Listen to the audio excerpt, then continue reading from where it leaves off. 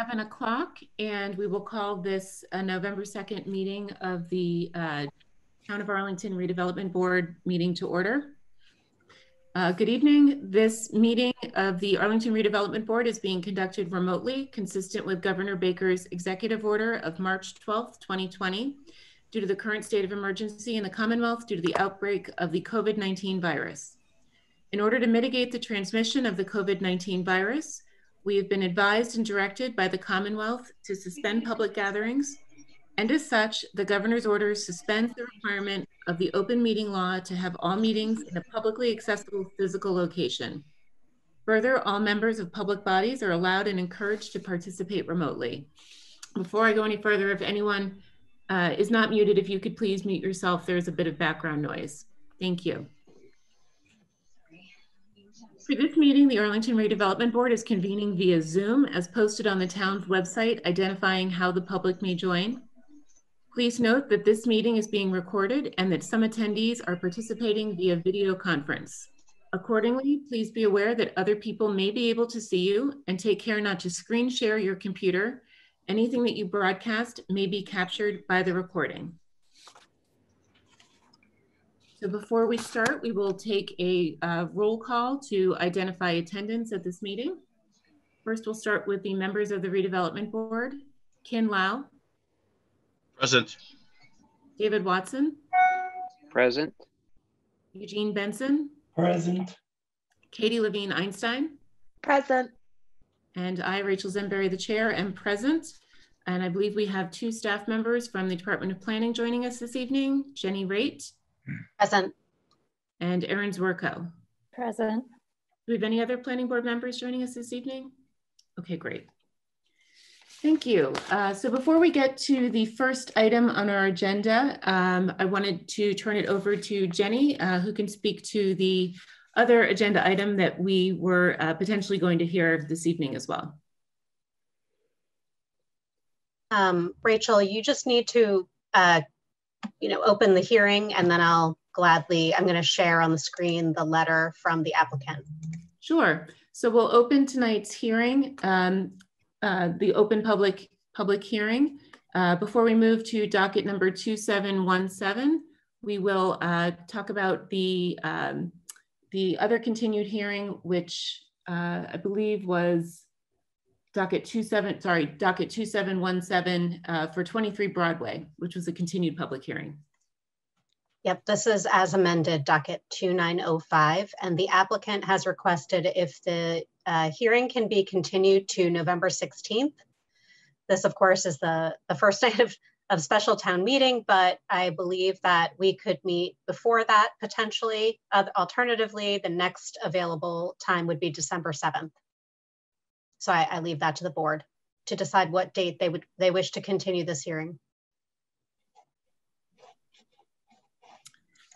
So I'll run through a quick roll call to see if there are any preferences, starting with Kin. I would probably be okay to move them to December. December. Jean? That would be my preference, although Okay. I could live with their date, but for me, December would be better. Okay, yeah, we do have a busy night on the 16th. David? Yeah, I concur. December would be better. And Katie? Yeah, December sounds good to me. Okay, great. So Jenny, can you give me that date one more time? That's December 2nd? December 7th. 7th. And if you can continue the hearing, have a motion to continue the hearing we'll to take that a date. motion. Yep, That would no be great. problem. Thank you. Thank you, Jenny. So motioned. Great, so there's a motion to continue the public hearing to December 7th. Do I hear a second? Thank you. We'll take a roll call vote. Ken? Yes. David? Yes. Jean? Yes. Katie? Yes. And I am a yes as well. So docket 2717 will be continued to December 7th. So moving on to our next item, which is to reopen the continued public hearing for docket number 3633, 1500 Mass Ave. And I believe we have Attorney Anesi and Monty French here, but first I will turn it over to Jenny Raitt to see if there are any notes from the Department of Planning. No, I don't have any further notes for this evening other than what I've provided in my memo, which was an update simply outlining the items that the board had requested and their response to a couple of those items that had been requested, which I'm sure they will discuss further with you this evening. I believe Monty and Bob and Nessie are both present, and perhaps I think there's one other person from the applicant team, Emily. So I will turn it over to them. Thank you. Great. Thank you, Jenny. Bob, I'll turn it over to you to introduce yourself and the team. All right, Bob Anesti here, and I do represent the petitioner, and I am accompanied by Monty French, the architect, Emily Driscoll, the designer, and Darren Danucci, one of the owners.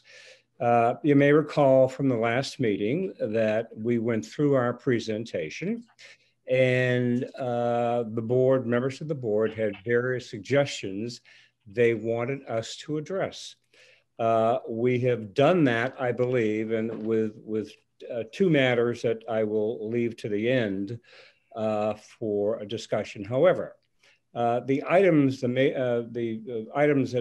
were presented to us related to access to usable open space, double hung windows on the side and rear elevations to be consistent with elevations and rendering, restructure the first floor as offices, consider solar panel and roof deck, improve side and rear elevations, fencing around the retaining wall and slope, use permeable pavers, and the TDM plan we were asked to provide, and I think we suggested one or more of these items ourselves, okay? A shower, a charger, one space per unit with respect to the tenant parking. And we had already indicated that we were going to be providing covered bicycle parking and storage and bicycle parking sharing on site. Now, those items related to the parking requirement. As you can see from the plans that we discussed last time, we have 5 parking spaces and we need 6. So we're asking for a 25% reduction with respect to parking. And we have suggested to the members of the board, and I'm suggesting now that the items that we're proposing should be considered by the board with respect to our suggestions to the board as to considerations they should get into with regard to whether we are in fact offering concessions, I'll put it in the context of concessions, to the board with respect to the transportation management plan. So that's the reason why we're offering those items to the board. And I think that was consistent with what we had discussed last time. There were 2 items that we basically were not able to comply with. And I'll just point those out to you now. They were the solar panel and roof deck. The solar panel, basically, we have a problem with because there is a 10-foot setback requirement, I'm told, with respect to code, in that any equipment on the roof would have to be set back 10 feet from the equipment as contained on the roof. According to Darren Danucci, one of the owners, who is a solar panel installer, if you had to comply with that, given the area that you have on the roof, you would not have an awful lot of room to do effective solar panels. So I'd be requesting that item not be an item that may be mandated that we need to comply with as far as the suggestions of the board last time were. With respect to the situation on the roof with regard to the roof deck, I mentioned in an email to Jenny that one of the reasons we did not want, or the reason we did not want to do the roof deck was that in constructing the stairway to the roof deck, we would be taking away square feet from apartments. Well, I may be wrong on that. I'm not a contractor, I'm not an architect, and I may be wrong on that. It's possible that you could construct the roof deck and not take away from the square feet with respect to the apartments because of the stairway. However, there's a more important consideration for the client with respect to that issue. And that consideration is that the client is really at the outer limits of its budget in terms of what it's proposing as far as the site is concerned. And the cost to install the roof deck, according to, again, my discussions with my client, Mr. Danucci, would put them in a position where the cost factor would be something that they would have difficulty complying with. Of course, they could comply with that. Okay, there's no question about that. But there would be a problem economically in terms of all the numbers. They've been working on this project for more than a year. COVID hasn't helped, of course, okay?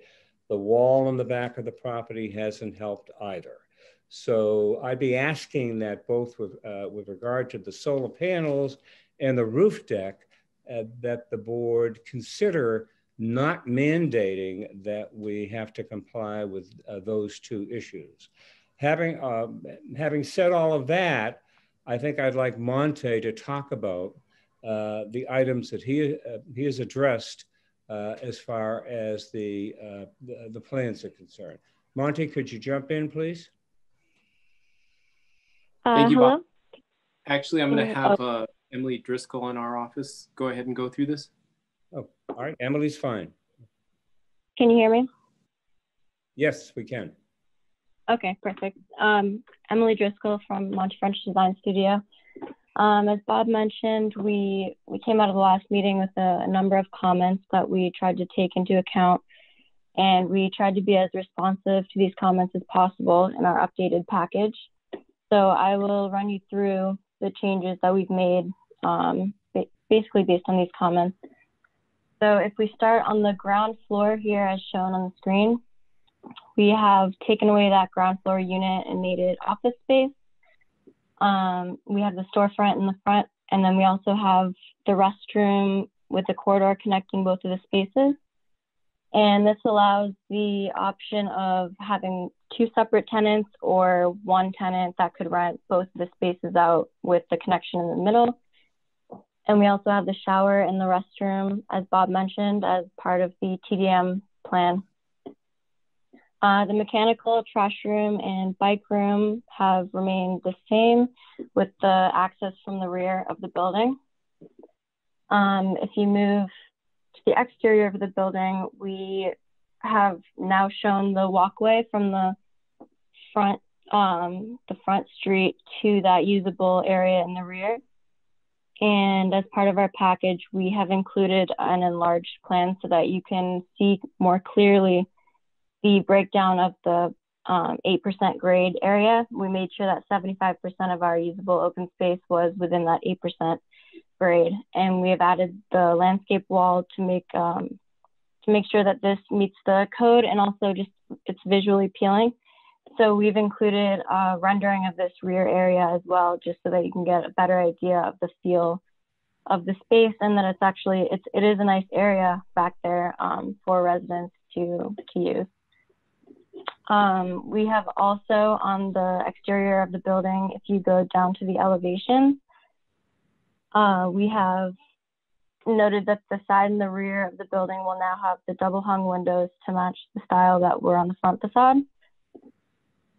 And we've also added the vertical paneling to mirror the style and to break up the facades as well. And we've also added the fences to the plan, so you can see along the retaining walls, there's now fencing. Here you can see the electric charging station in the parking lot, and you can see we've added some lighting, and there's the fencing as well for that rear area.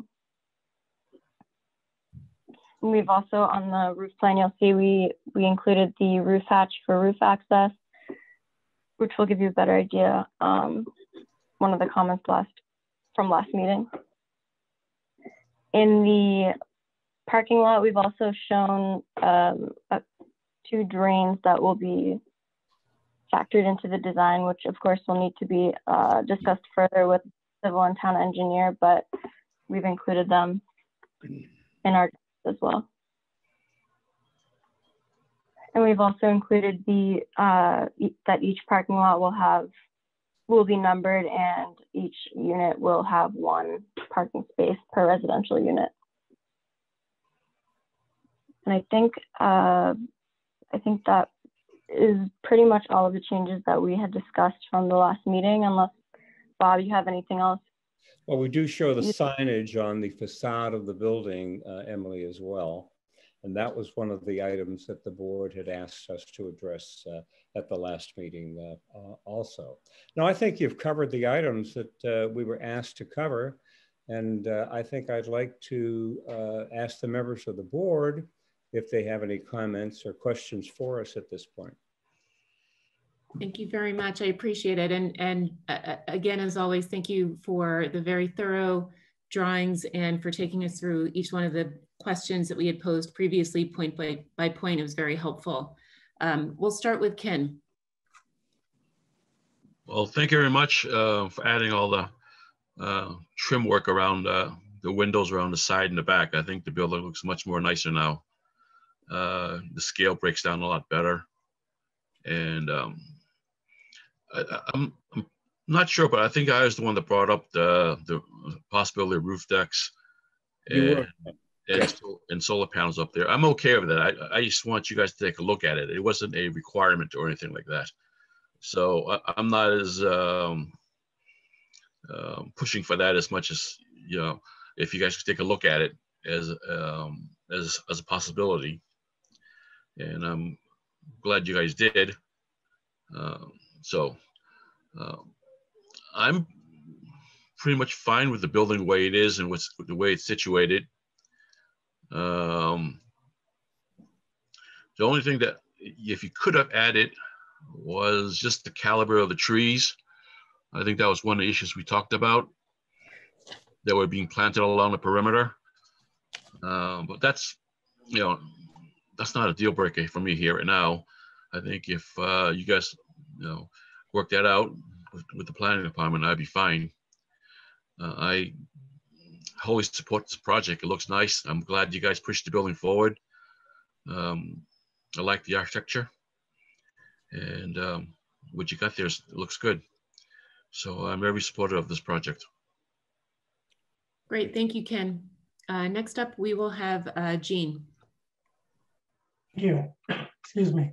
I agree with Ken. I actually think I was the one who asked you to take a look at the solar panels, but also if I was, it wasn't a request to do. It was just take a look at the feasibility and whether it was something to be added. It wasn't a requirement. So I'm glad you took a look. I have a few questions.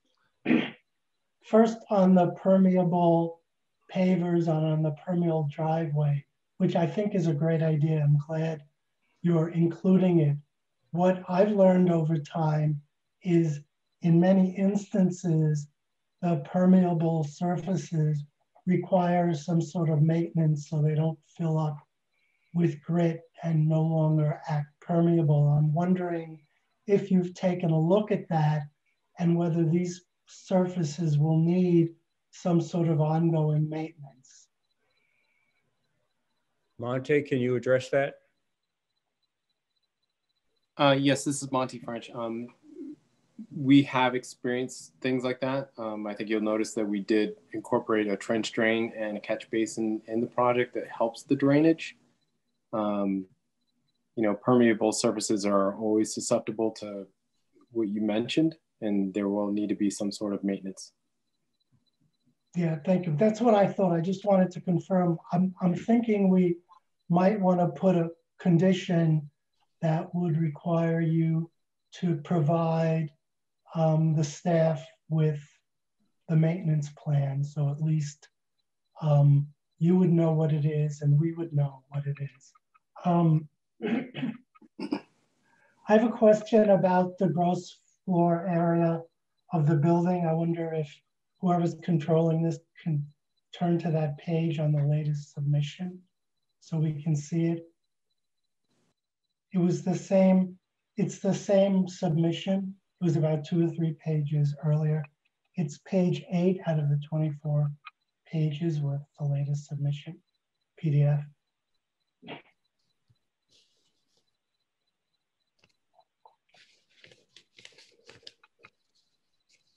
Yes, that's it, thanks. I think it's the next page. Yes, that's it, thank you. Okay. I added up each one of the spaces, the square footage of the spaces that was shown in the floor plan of the first floor. And I came up with 1,528.8 feet as compared to 1,327.8. I wonder, Monty, if you are able to either describe now how you got to 1327.8, or if you would add up each one of the areas. If you could show that on the screen, I'd appreciate it. The floor plan of the first floor. Yes, again, this is Monty French. I'm going to ask Emily if she could help step in here. She was very intimately involved in putting this together. Emily would be great too. I didn't know which one of you to ask, so that's great. Sure. Let's get it up on the screen so that I can show you what I added up.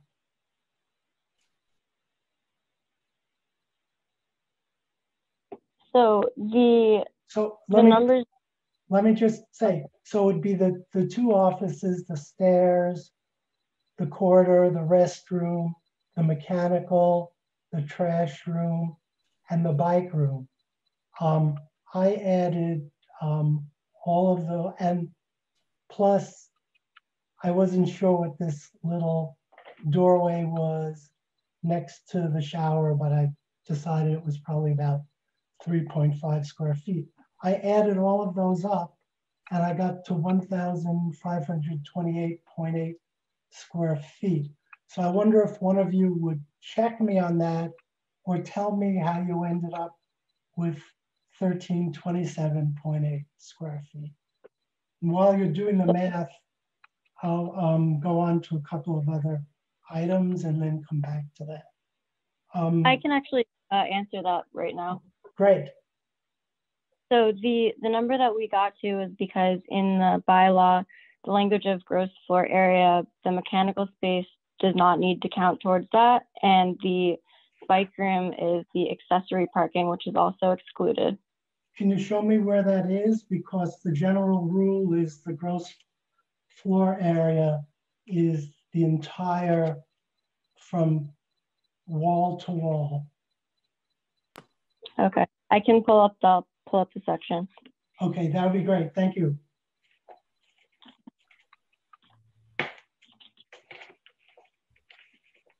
Meanwhile, yeah, I also appreciate your showing all of the 11 trees. And again, this isn't a request, but just something for you to consider. The building has the planting strip between the sidewalk and the street in front of it. It would be nice if the owner would consult with the tree warden about maybe planting 1 or 2 trees in that planting strip, in addition to the 11 trees you're showing going on to the property. I don't intend to make it a requirement, but I think it would be nice if the owner would commit to doing that. And what type of trees would you be talking about, Gene? Whatever street trees the tree warden might recommend. Yeah. I think that the tree warden has a list of what are considered acceptable street trees. I mean, I'm not going to suggest it a requirement. I just think it would be a nice and appropriate thing for the owner to do after the building is constructed. I think it will help with that block and it will soften the look a little bit in a nice way. I think there are at least 15 types of trees that perhaps could be discussed with the tree warden that would fit the requirements of what he's looking for in terms of size of trees, caliper, and the like. But yeah, we can certainly consider that, June. Yes. Yeah, it's not part of the tree plan because the tree plan is clearly just replacing the larger trees that were taken down, and you show that, which is great. I'm saying in addition to that, consider 1 or 2 street trees, and I'm sure the tree warden would have a lot of good suggestions for that. Sure. All right, so the only thing I have, and we can come back to me if Emily hasn't gotten that yet, I'm looking for the reference that allows them to exclude the mechanical room and the bike room from gross floor area. So we can come back to me on that. Sounds good. We'll return back to that question. David. Well, thanks very much for being responsive to our requests from last time. It's appreciated. I have a couple of thoughts. One, with respect to the transportation demand management plan, I think you have done more than enough. I would suggest, though, that one of your 5 points, number 3, that you'll provide bicycle sharing on site should probably be removed from the TDM plan because you have no control over whether the town cites a bike sharing station there. That's fine. We can do that. Yeah.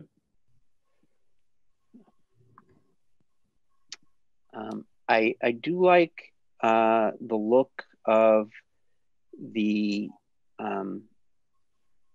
open space from the rendering, and the walkway to access it.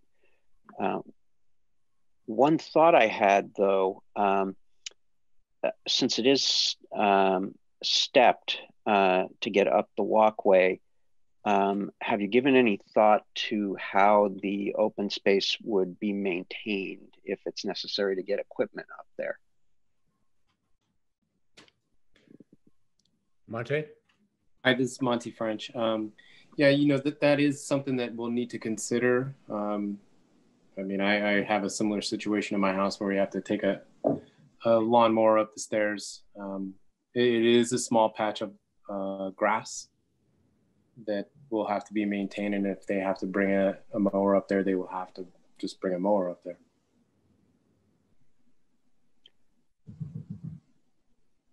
I'm considering whether we should make it a condition of the permit that provisions for maintaining the open space should be required, just to make sure that that happens. And because I think the open space is now a significant part of this project.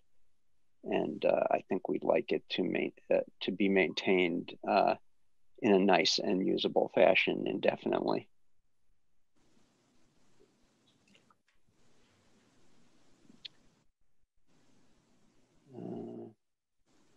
I don't know that I have any other comments. I think you, as I said, you've been responsive to our previous round of comments. I do think it would have been nice to include the roof deck, but I'm not going to insist that that be made a condition.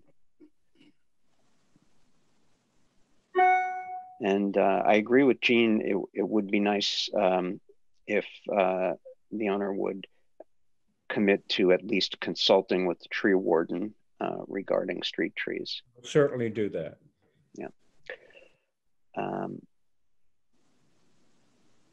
I guess the only other question I had, and this also relates to trees, is are we now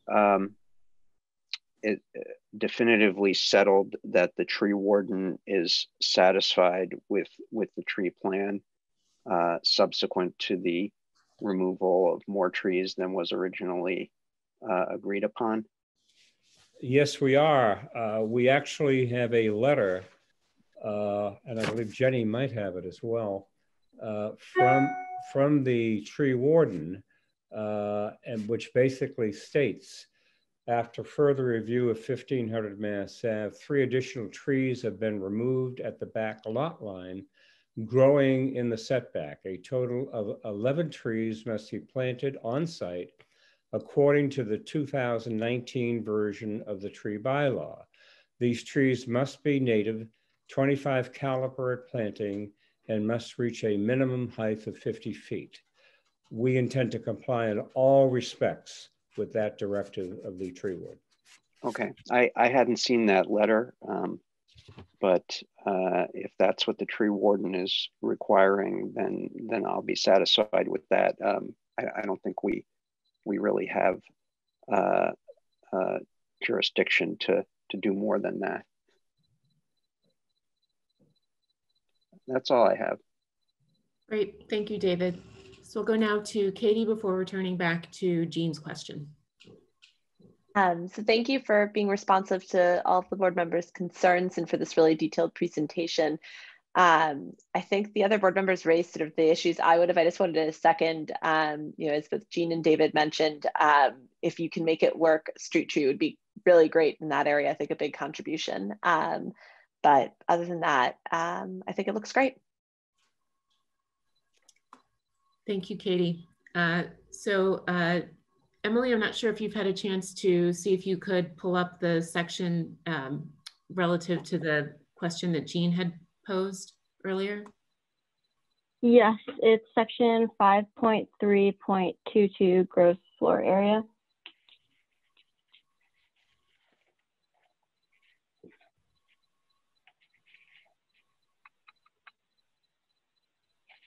Rachel, can I also make a comment later?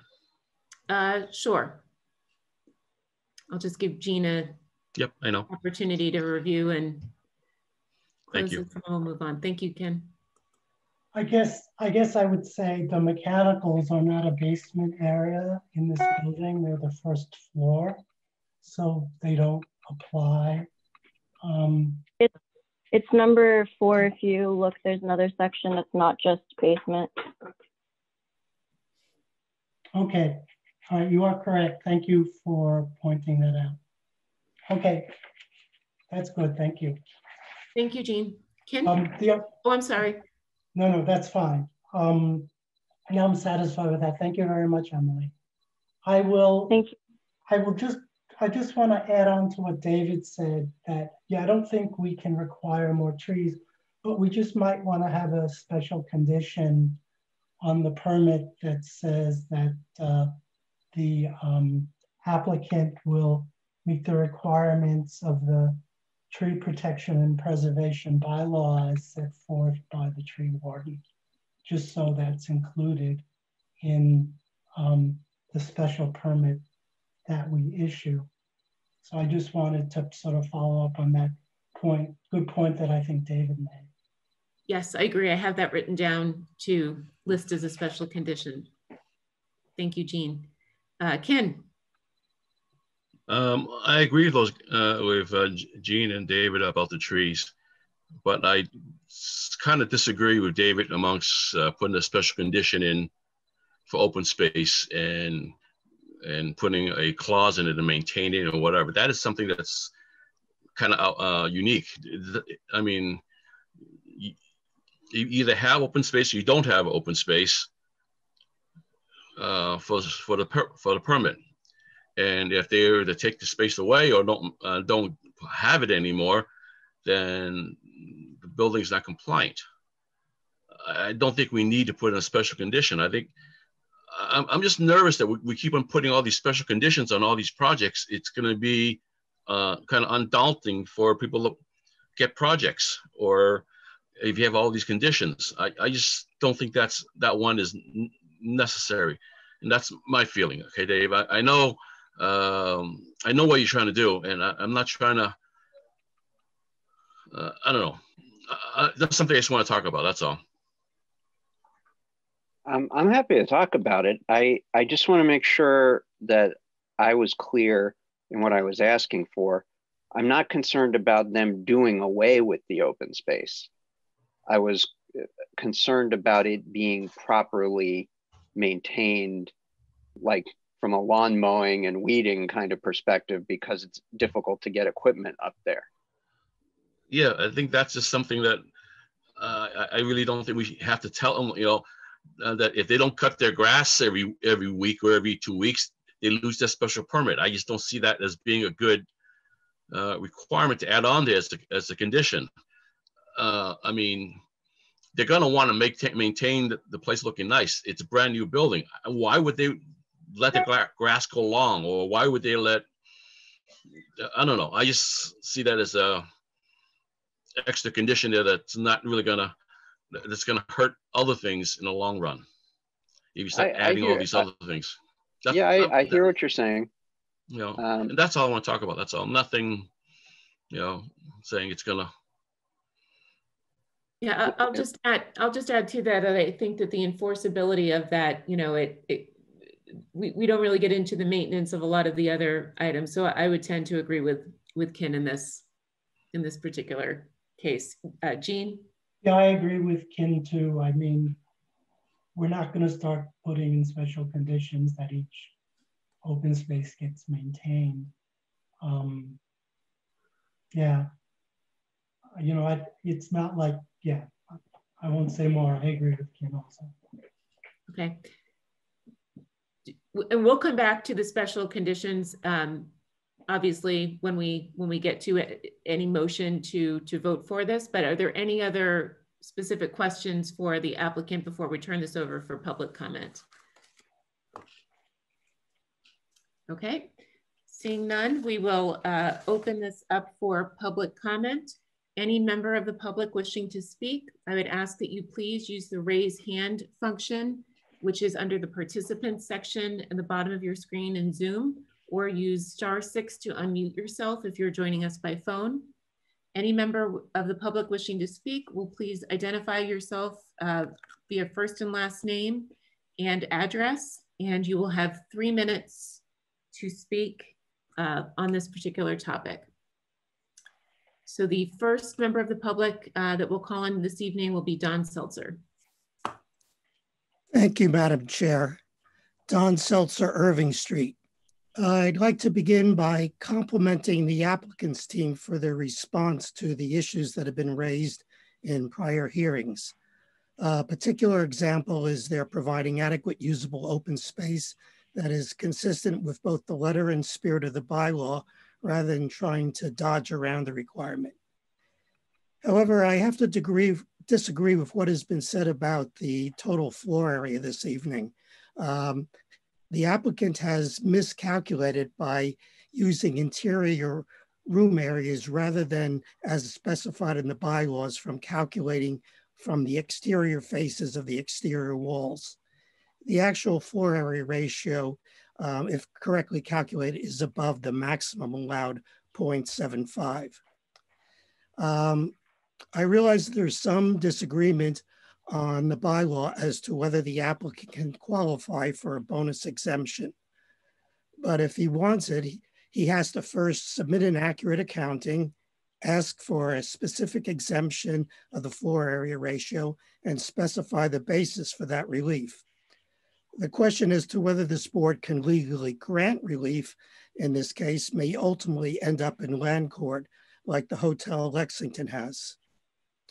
This is another example of trying to squeeze a building that is simply too large into a small 7,200 square foot lot.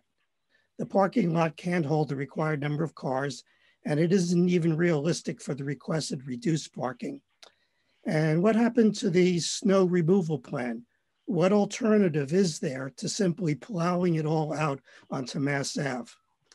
If the applicant simply wanted to build an apartment building, the bylaw would limit him to just 2 units on this particular lot. By invoking the mixed use rules, he is allowed to build 3, which is probably a reasonable limit on what can fit there. A 4-unit apartment building on 7,200 square feet in a B1 is neither legal nor is it reasonable. I was gratified last week when a board member reminded his colleagues of a commitment that was made last year. The board had promised that no major zoning changes would be sought without a broad, robust community involvement, and that he was going to stand by that commitment. 4 years ago, the then chair of this board stood before town meeting and made an unequivocal pledge that no use that was not already allowed in a district would be allowed under mixed use. He further gave his word that future boards would honor that pledge. The time is now for the board to honor that pledge. Thank you. Thank you. The next speaker will be Steve Revelak. Hello, Steve Revelak. I live at 111 Sunnyside Avenue. I just wanted to make a brief comment. Since the first hearing, I see that the site has been reconfigured fairly substantially. So rather than having a driveway looping around the back and cars parked along the perimeter of that, we now have a parking lot and an area, a small, we have a backyard. I think that's a much nicer use of the space. And I just want to commend everyone involved for that change. It's a good improvement. Thank you. Thank you. Are there any other members of the public wishing to speak on this item? Seeing none, we will close the public hearing for this agenda item. Are there any other questions or discussion from the board before we look towards making a motion for with special conditions for this particular item number?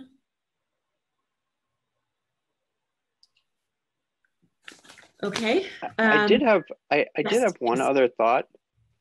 Since we're limiting each unit to only 1 parking space, but there are still 5 parking spaces. What's the plan for dealing with the 5th parking space? What's it used for?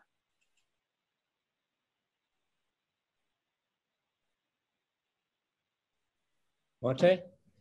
I think the idea is that this space would be for commercial space or overflow for the residential.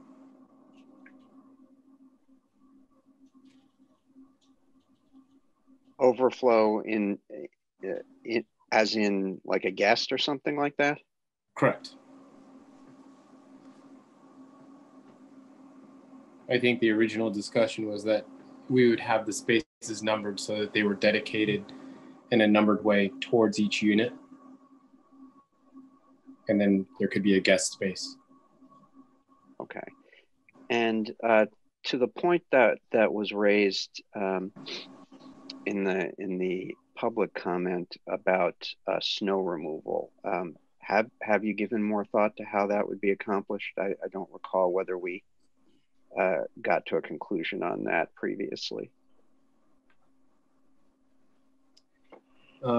Yeah, I mean, snow removal is going to be something that has to be looked at.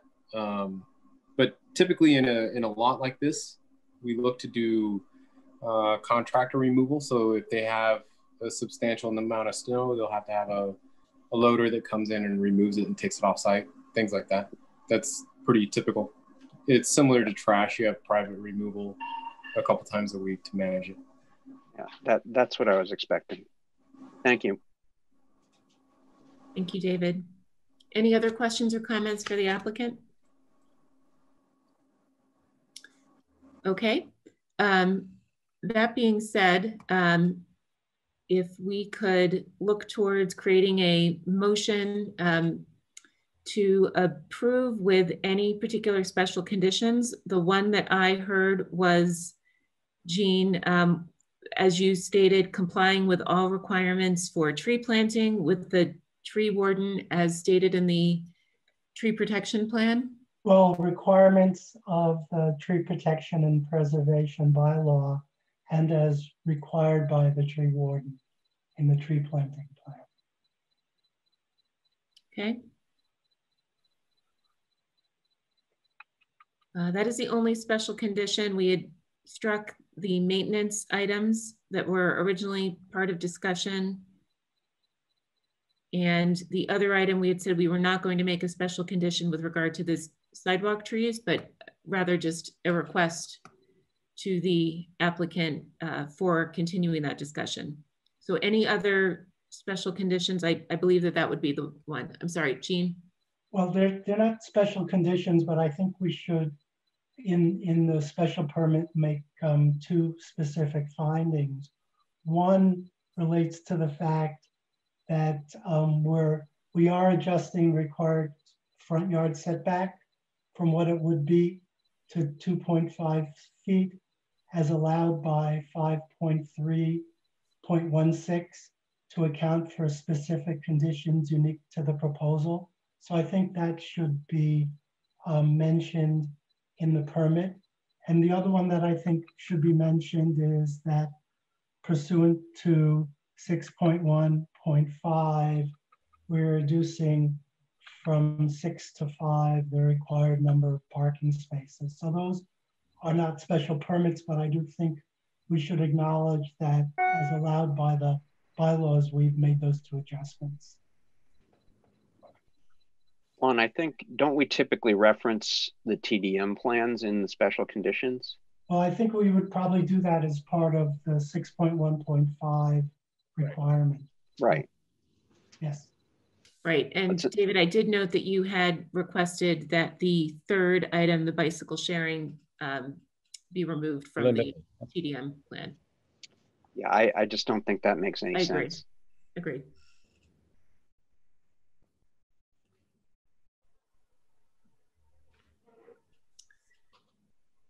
Okay. Do we have a motion to approve the approve this submittal as, excuse me, docket number 3633 as discussed with the special conditions and the references to the adjustments as stated by Jean? Jenny, do you need us to run through any of those again for you, or do you have all of those written down? 1 minute. I was typing actually. So no, I don't think so. The only one I added is actually that typically we put in there that the final transportation demand management plan is reviewed and approved by the department. Yes. So I actually put that in there. I was going to also say that we talked about snow removal a bit, but it's actually one of our general conditions that every applicant must be compliant, and anybody who's granted a permit must be compliant with the town's bylaws with regard to snow removal. Same thing for trash removal as well. I don't think there was anything else to add though. I've got everything else. Thank you. Okay, so I so move based upon Rachel's request. Thank you. Second. Thank you, Ken. We'll take a roll call to vote. Ken? Yes. David? Yes. Jean? Yes. Katie? Yes. And I am a yes as well. Congratulations. Thank you Look very forward much. to, yes, we look Thank forward you. to it. Thank you. All right, so that closes docket 3633. And our next agenda item is to review the draft report to town meeting.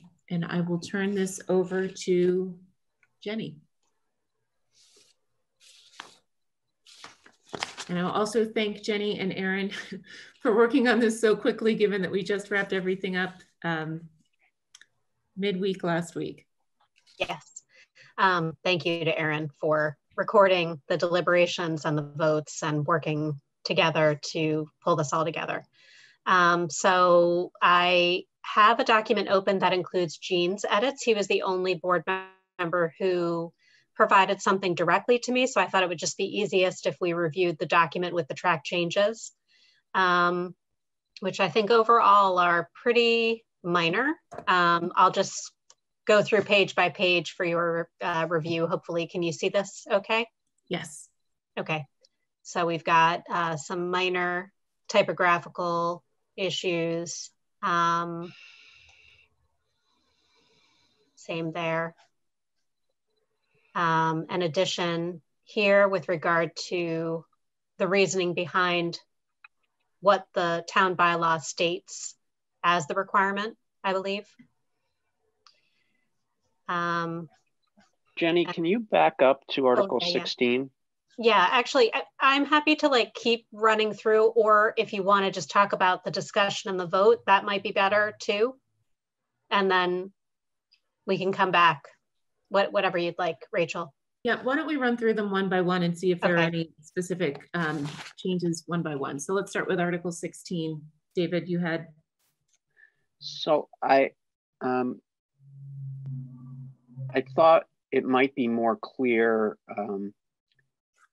because the proposal had introduced this yard space term, in the second sentence, it might be clearer to read the petitioner also proposed referring to usable open space and landscaped open space as primary and secondary yard space.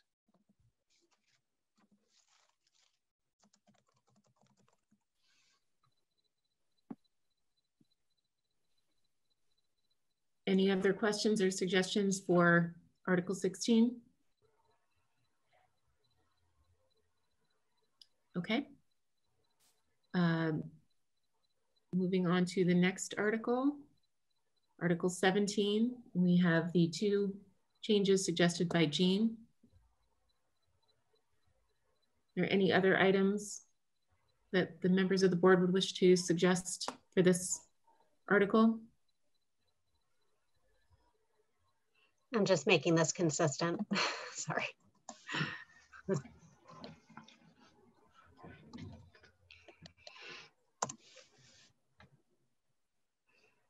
Yeah. Okay. So seeing none, we will move to the next article. Article 18. Any comments or revisions to the text for this article?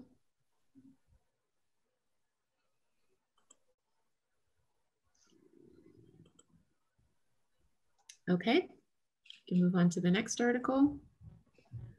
Article 19. I think Jean had one small wording change here.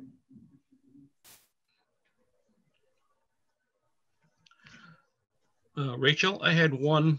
Yes, Ken. I couldn't find it. Maybe I just didn't read it close enough. Jean made a very important point on this petition during our discussion, saying that we did not give this, it was brought up that we didn't give this a fair enough trial or explanation and broad reach out to all the town members. And Jean brought up this great comment. I thought, that, I'm not sure it's here or not, but we can't equate a article that's submitted from one person and 10 members as equal to the same article that we submit, because they don't have the same ability to have these town forums and meetings and stuff like that. So I don't want to just want to make sure that it's emphasized in it that, you know, that even though that this is a petition from one member and 10 other voters, I don't want to make that saying that that is the reason why we're not supporting this, because of the fact that it didn't have enough outreach. It will never have enough outreach if it came from a petitioner. And I don't want to exclude petitioners from making comments, making suggestions, because they don't have the same outreach we have. And I don't want to make that as a requirement. I don't think it says that in here, so I don't think. I know, that's what I said. You didn't, but you brought that up, and I thought that was really important to bring up. That we talked about that. Okay. Or did I misinterpret you, Gene? I don't remember, but I'm not sure what you would add to this or take away from it, because it doesn't. I think it's silent on that issue. Yeah, it doesn't say that. And I don't think we said we weren't bringing it forward because the petitioner didn't do enough outreach. We're just pointing out that if we put in an article next year, we could do more outreach, but that's not why we didn't bring this one forward. Okay, it just seems like when you make this, add these hurdles to it, then it'll make it such that if people want to do their own petitions, they can't do it because they don't have the same outreach as let's say something that's backed by the town. But I think that's not the reason we didn't bring it forward, though. I don't want to be construed that way. Yes, I agree with Gene. Ken, are you maybe referring to something I was talking about with respect to the commitment we had made to a public process? That was part of it, yes. But that was our commitment. It was not the people who brought this petition up. They didn't make that promise. They didn't have the ability to do that. Well, right, but we still have the choice of whether to endorse what they've proposed or not. And I totally agree with you. And if I didn't endorse this, but I just don't want it to be construed that if you want to make a change, you have to make this public outreach. And I don't want to set this this feeling to other people that they can't do it because they don't have, that they're not going to get by the board because they didn't have the public outreach. I hear what you're saying, Ken. I don't think that, at least the way that I read anything that's in the commentary here. No, it doesn't say anything. Right. But we had it at the last meeting. I just want to somehow bring it up, saying, although I don't know how to say it best. I'll leave it to I don't know, Gene and David to think about what might best be put in there. But you know what I'm trying to, you don't feel I'm getting from this thing here, that just because there wasn't enough outreach by this petitioner, we're not supporting it because of that. I don't think any of us said that at the last meeting, though. I think any of that discussion was really about one of that came up, I believe, in the discussion about the zoning change. So that Article 18, yeah, that came up, I think, Ken, with regard to Article 18, not the ADU article. No, I'm talking about, I'm not talking about the ADU. I'm talking about the single family. I thought we were on a single family. We are. Wait, well, I was just moving up because that's what I thought Ken was talking about. We were actually on ADUs. Yeah, yes. But the one that you're talking about, Ken, says this, which talks about outreach. And then, of course, the vote seems to suggest that additional study would be needed. So I don't know if that aligns with what the discussion was about, or what you believe it was about. And there's a reference to a couple of paragraphs up at the end. It says, however, the ARB recognizes that there has been no broad research relative to and no public engagement regarding this article. But you can't do that if it's not an ARB sponsored article. I don't know. Maybe I'm making a big deal of nothing here. I'm just, when I read it, that's how I sort of came out to me like. But again, I think that was part of the discussion by the board, was that something of this scope and impact, no matter who would bring this forward, would require that level of review and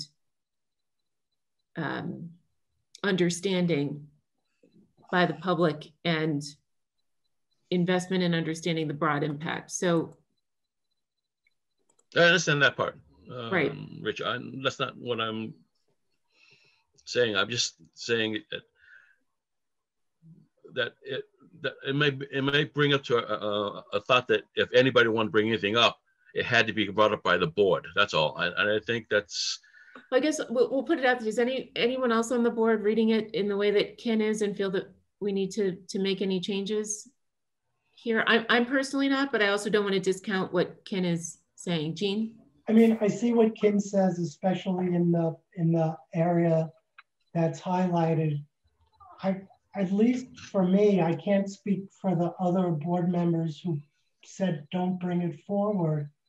I didn't vote not to bring it forward because it didn't have public engagement, because I thought they could have that public engagement at town meeting and in the run up to town meeting. I just thought it needed some substantive changes. So I don't know if there's a way to get at what Ken is saying, which is, after that sentence that's highlighted, saying something like, however, there were other reasons why a majority of the board thought it should not go to town meeting. Something like just that one additional sentence. Ken, would that do what you need?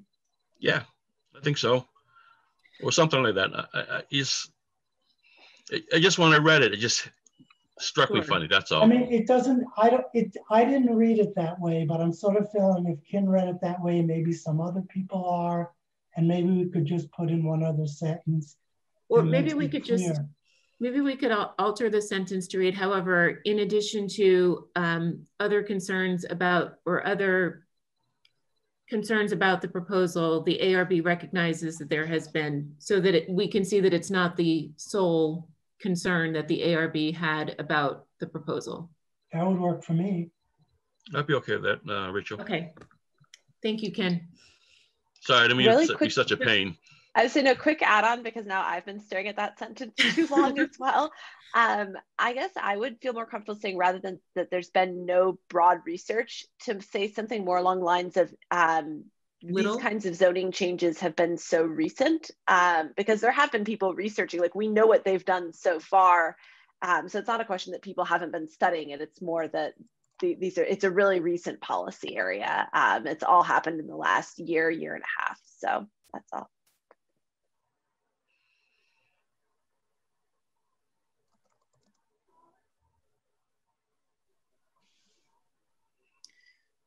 So what do you want on it, Katie? So how about we say there has been limited. I was going to say, rather than claiming that there's been, so there's this line that it says there has been no broad research relative to the impact of similar rezonings.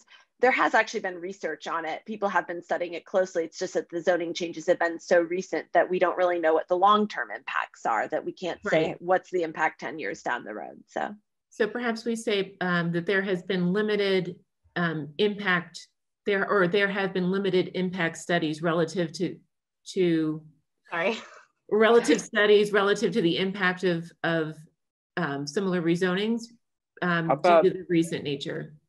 How about there or limited data? There's not a clear understanding of the long-term impacts due to the recent nature of similar policy and zoning changes in the United States. Fair. All right, now you're gonna have to go back. Sorry, I was piecing all those things together. Sorry, the ARB recognizes that while that there has been or that there is no clear understanding of the long-term impacts of similar rezonings. Can we just say impacts?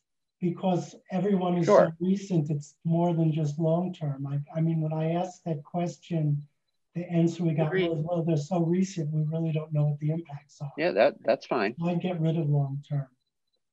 Understanding of the impact of similar rezonings. Due to the recent, yeah, so then just, yeah.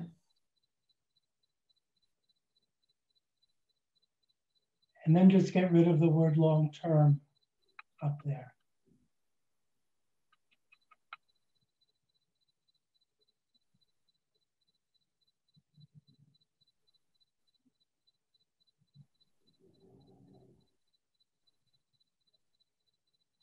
Should say, due to the recent nature of similar zoning changes in other states. Or I think our discussion was not even other states, even here. No, we have about It's elsewhere where it was done. okay. I think we were talking about like evidence from Minneapolis and Right, Oregon. exactly. And essentially what we know so far, it hasn't led to you know, rampant redevelopment, but we obviously can't know how it would affect things 5 years from now. No, sorry, I'm conflating the ADU article. Just blame me. I'm the one that brought it all up. Sorry. But now this sentence is amazing. We really have it down. Perfect. Is this good now? Yes. I'm happy. Okay. Okay. Now we'll move back to the ADU. And are you satisfied with the vote then? Because if you reference above the limited engagement, are you feeling the need to say something about engagement in all of the articles, or was that just specific to this? I believe it was specific to this one. Okay. Yes. In our discussion. Thank you. Okay, so now we're back to ADUs. And Jean had a minor wording change here. Were there any other? So I agree with all of the reasoning that's laid out here, but I think I also did bring up, again, the public engagement issue in this discussion, since this was related to an article that had been brought up last year.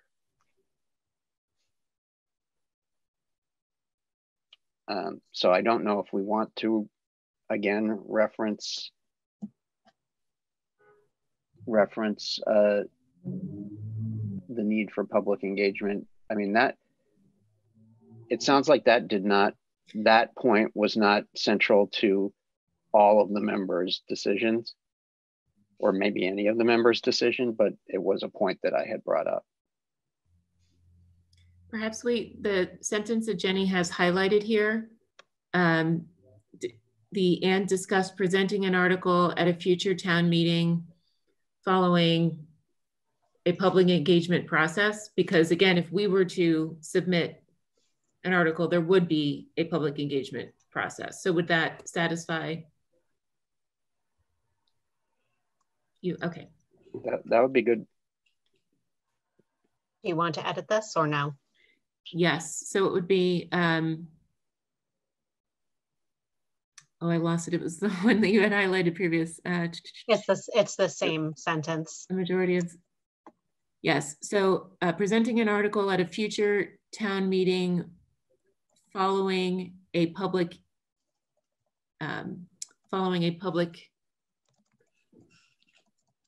review process.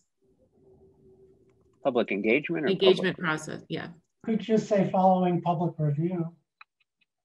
Make it short and simple. Okay. That's fine. Perfect. I'm just technically here. Thank you.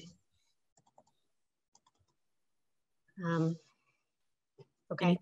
Anything else for Article 19? Okay, Article 20. It's Capitol Square. Yeah, I drove by after I sent you that. No, I didn't see that. Sorry. And then I've added the maps from which were previously submitted. Those were the only changes. Okay, anything else on Article 20? And finally, we have Article 21.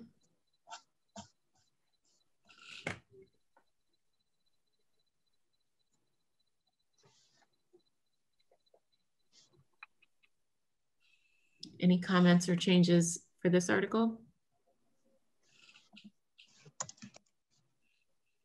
I had just suggested adding the adjective town-owned before the word parcel to make that clear in the text. Yeah, that's a good edit. Okay. Any other feedback before we take a motion to approve the report to town meeting as amended? All right, do we hear a motion? So motioned. Second? Second. All right, we'll take a roll call vote. Ken? Yes. David? Yes. Jean? Yes. Katie? Yes. And I am yes as well. All right, that closes that agenda item. The report to town meeting is approved as amended. The next item on our agenda is the review and approval of meeting minutes. We'll start with the meeting minutes from August 17th, 2020. I'll run through a roll call to see if anyone has any changes. Ken? None. David?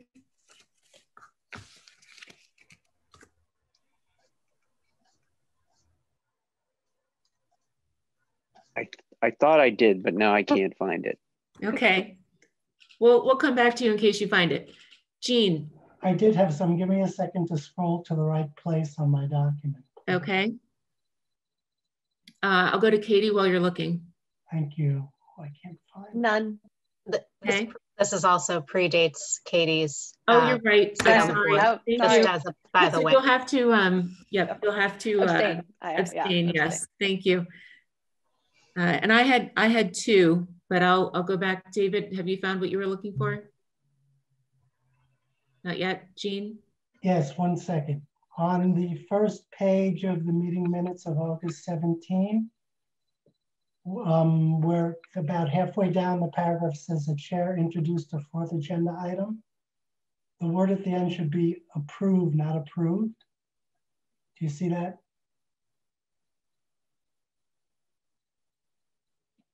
Oh, sorry. Yeah, that's one. Mm-hmm. And on the next page, the first full paragraph,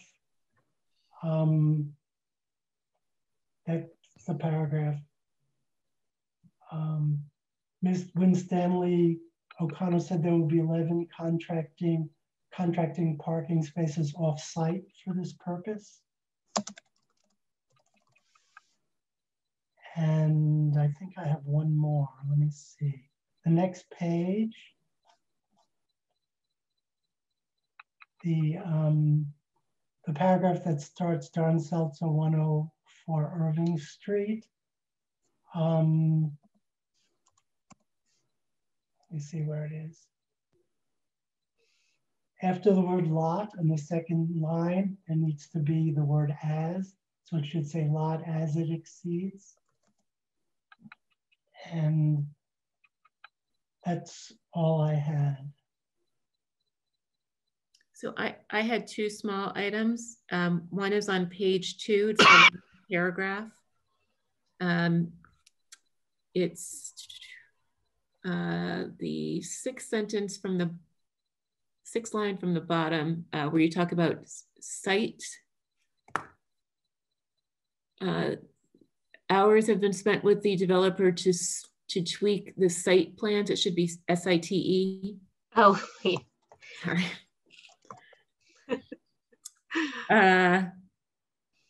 So we work in teams. And then page 6. Yep, that's a good thing. Yeah. Page 6, in the in the middle paragraph there where it talks about MIRAC will own the 40B. Sorry, my cursor went crazy. 1 second. That's okay. 6. Yeah, I see also a little. Which one? I'm sorry. It's in the middle paragraph where it talks about let's see. It's just at the bottom of that here screen. Oh, and up here. You're right at the bottom. There's an extra the sentence doesn't really make any sense. So it's right at it's Mary Winstanley O'Connor said that she represents the MIRAC project, and MIRAC will own eventually the 40B. So it's right at the top, right underneath the ruler. That sentence. Oh, okay. I assume it's just eventually will own.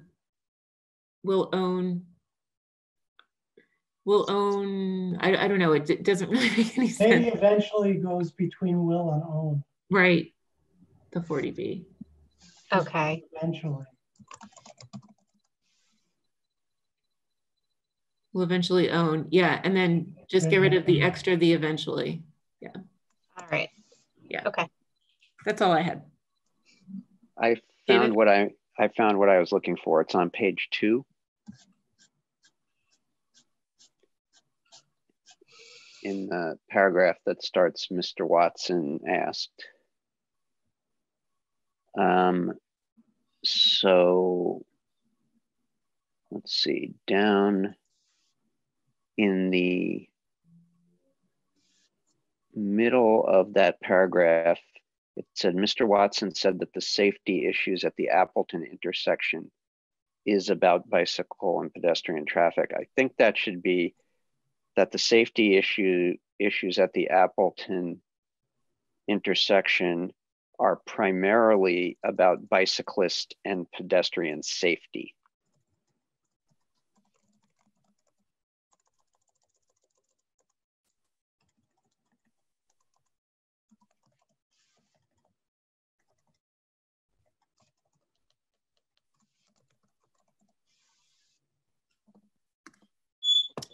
Anything else, David? No, that was it. Okay. Any other comments? Do we hear a motion to approve the August 17th, 2020 meeting minutes as amended? September 14th. Oh, August 17th. August 17th. Sorry. What did I say? I meant August 17th. No, you were right. I was wrong. Okay, sorry. Okay. Does anyone, do we hear a motion to approve as amended? So moved. Second? Second. Okay, we'll take a roll call vote. Ken?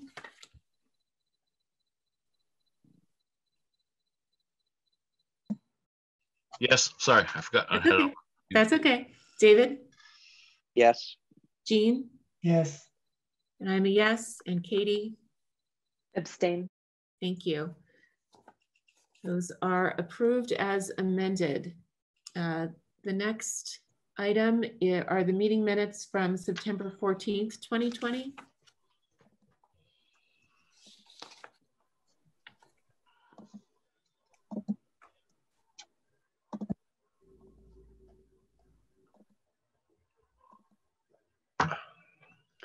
I had one thing. Okay. At the bottom of page 2, it says, Mr. Watson said that if it is possible to add an affordable unit that would solve the parking issue, etc. I'm pretty sure Jean said that, not me. That's correct. David, they confuse us all the time.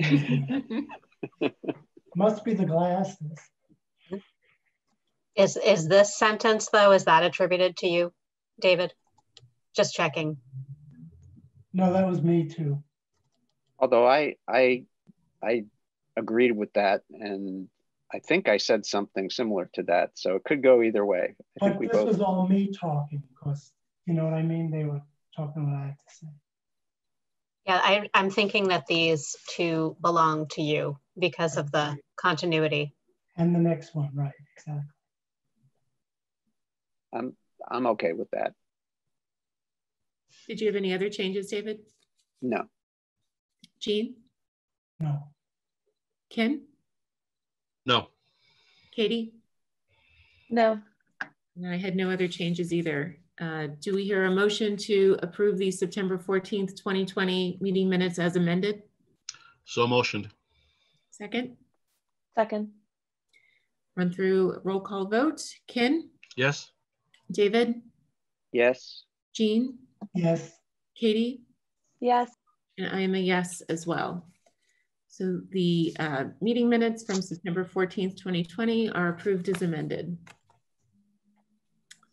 All right, that closes item number 3 in our agenda. And we will now move to opening open forum.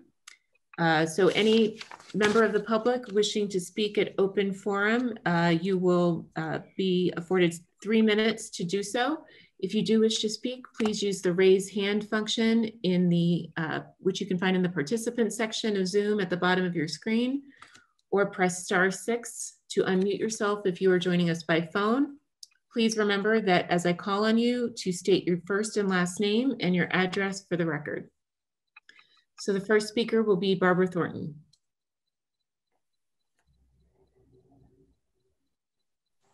Thank you. My name is Barbara Thornton. My address is 223 Park Avenue in Arlington. And I am commenting with some process suggestions. And because I haven't timed this what I'm about to say, I'm going to promise you that I'm going to follow up with it in writing. First of all, I want to talk about these process suggestions are in regard to what I will now consider the dress rehearsal for the major zoning articles that are going to come up in the next town meeting. And from my perspective, the dress rehearsal, as they say in the theater, needs some notes for all of us on how to proceed to make this go more smoothly. I think good governance is like an orchestra, and there are lots of players and we all have different roles, and we need to understand that sometimes we have multiple roles and how we can best get all our jobs done for the sake of the citizens and our people in the community and our own selves.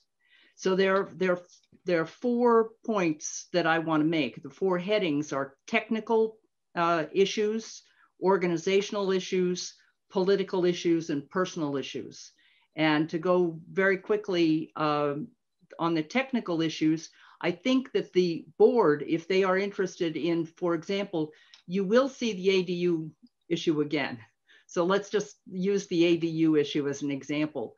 If you are really interested in the ADU and you don't want to repeat for the 3rd time, not being aware of what was coming up until the last minute and then deciding to make or not make changes that would confuse things, I suggest that you look maybe 10 weeks out before the hearing is going to happen, and you make sure that you have internally reconciled whatever that issue, whatever that proposal is from a petitioner with the zoning that exists, so that you all are technically clear on the balance between the zoning and what the petitioner wants to do.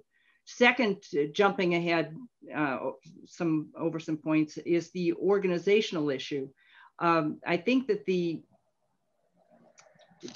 questions need to come up early, what you're concerned about, the technical issues that you've decided don't reconcile well with existing zoning.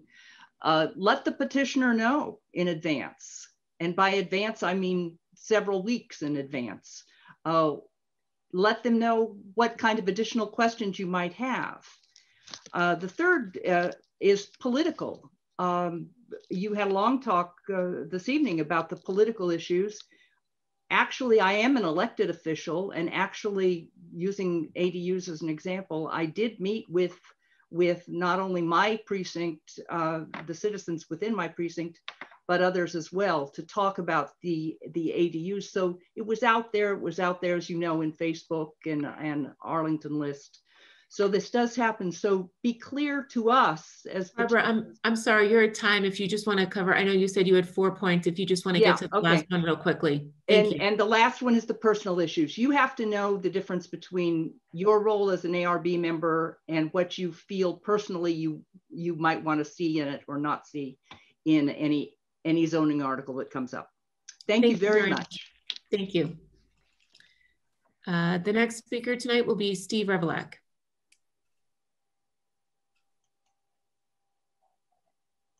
Thank you, Madam Chair. Steve Revelak, 111 Sunnyside Avenue. I'd like to offer some constructive criticism on the board's hearing process, and I'm trying to be constructive and hoping to make it better. I'm wondering, let me back up. This year, I understand that town meeting and everything happened on a very compressed schedule, more so than usual.